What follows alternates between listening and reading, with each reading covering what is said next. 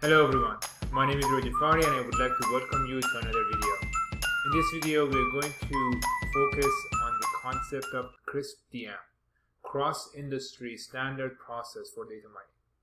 And we're going to have a short video. We're going to go over this framework together, and in the next video what we're going to do is we're going to go over this framework one more time, but that time we're going to do it within a case study, right? So this first one is going to be more conceptual. The second one is going to be more hands-on. All right. So let's get started. A little bit of history. First is that in 1997, the Community Research and Development Information Service under the European Commission funded research and development to create this cross-industry standard process for data mining, right? So it has a kind of a long history as far as the development of data mining, and it has been around as a guiding source for whoever wants to engage in data mining and be able to have successful projects, right? So the framework itself,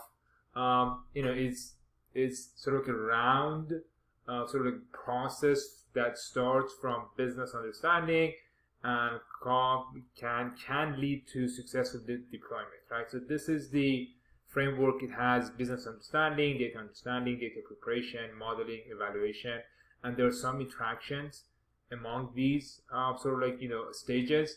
We're going to talk about each of these one by one in this short video, right? So let's get started with sort of the background here and what enables data mining, which is data. As you can see, this framework is around data, and without data we won't be able to do anything. So that's where that sits. It's like around data, right? So around that data we have to start with business understanding, and there is a lot of taking this too lightly when it comes to business understanding. Everyone like, okay, I have business understanding, but really, do you have business understanding? That's the question. And for you to be able to sort of confirm that you actually do have the business understanding, I have come up with these 5 questions. If you are capable of answering these 5 questions about the project you're about to engage, then you could say you have business understanding. Like I said, in the next video we're going to actually go over these questions and talk about them within a case study. But for now, what I have to say is don't take business understanding too lightly. You would have to be able to answer these questions, right? So we'll come back to these questions in the next video. Anyway, then from business understanding, we go to data understanding. Data understanding, again, if you look at an Excel spreadsheet, if you've looked at some summarizing visualization of your data, does this mean you have a data understanding? And the answer to that question is not necessarily. With data understanding also, you would have to be able to answer these 9 questions for you to make sure that you do have the data understanding before going to the next step, which is data preparation. However, like I said, I'm not going to go into depth about these questions because we don't have a case study to talk about them. In the next video, we're going to do that, right? So we'll come back to this question next. So now let's talk a little bit about the interaction between business understanding and data understanding. Of course, for us to be able to even start making sense of the data, we have to understand where the data comes from, like what is being collected, right? And when we do that, when we go and do the practice of data understanding, it teaches us more about the business understanding. And this loop can sort of like circle for you to not only improve your data understanding but also your business understanding.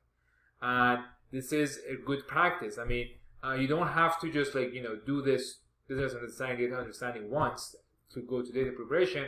This literally can happen a lot, sort of like so many times before maybe you're ready to go to data preparation, right? So now let's talk about data preparation. Data preparation is basically consists of for you to be able to clean and wrangle the data and then integrate them, and then once that integration is done, for you to be able to clean, massage, transform the data to get to a data set that is capable of sort of like helping you with your modeling, which is the next step in CRISP-DM framework, right?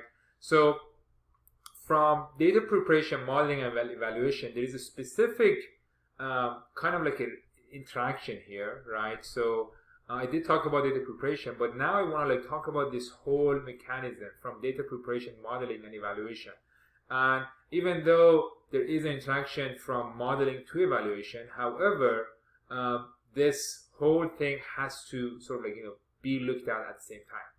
Here's why. When we prepare the data, we want to give the model the best chance. And when we evaluate the model that we created by the prepared data, that's when we understand if the model and also the data preparation was successful, right? So we may have to go all the way to evaluation and then come back and start working on data preparation again to make sure that this data preparation, modeling, and evaluation is successful, right? So there is a specific dynamic here that you want to pay attention. And of course, the evaluation part is very important, right?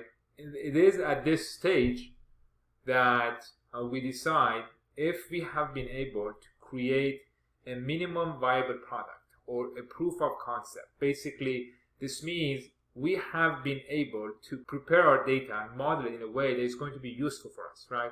So if we get to that point, evaluate and say, yes, we do have a proof of concept, or no, we don't have a proof of concept or a minimum viable product, then, based on the answer to that, then we would move either towards sort of like coming back when we don't have a proof of concept or a minimum viable product, then we would have to sort of like go back to a drawing board, start, this practice gave us more understanding about the business, maybe we start over, maybe like, sort of scrap the project, or we sort of like, downsize it, or like, give it a new angle that is going to be sort of like eventually get us to a point that our evaluation tells us that our data mining model and the process and data preparation has given us a minimum viable product. And when we do have that minimum viable product, that's when we move to deployment.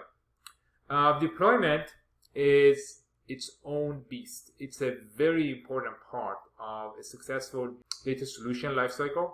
And the CRISP DM framework doesn't emphasize on it as much. It looks as if that once you're done with evaluation, the deployment is just piece of cake, but that could not be far further from the truth.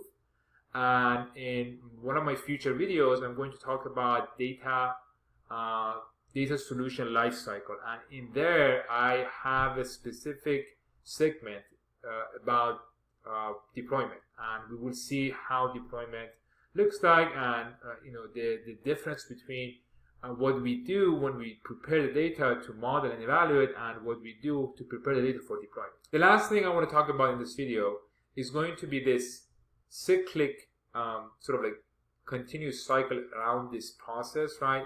Even when we do have a successful deployment, this successful deployment of a data solution, a data mining model delivered to whoever can use it, will change the business itself, right? So it can create new problems. It can create new situations that can be helped by data mining. And that is why there is this continuous cyclic around CRISP DM, right? So in this video, we talked about the CRISP DM, what it is, and how it's useful conceptually. In the next video, what I'm going to do, I'm going to go over this framework one more time, but that time I'm going to use a case study. I'm going to go get deeper, a little bit deeper on each of these stages and the interactions. All right, until that.